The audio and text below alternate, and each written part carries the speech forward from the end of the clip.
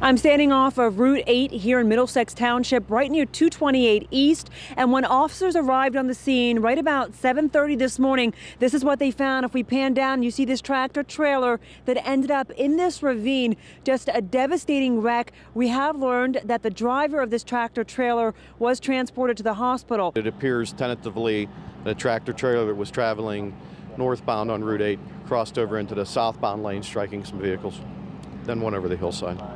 The driver of this car behind me, inside this silver mangled car that's completely totaled, did pass away sadly on the scene. We've also learned that the driver of that red truck you see there next to the Mercedes, the driver of that red truck was taken to the hospital. This is a scene that will take all day, police tell me, to clear, especially that tractor trailer that was carrying some type of material, potentially ash, and they will have to try to get that ash out of the ravine as well as that tractor trailer. No word yet on the update of that driver's condition. Reporting in Middlesex Township, Butler County, Pittsburgh's Action News 4.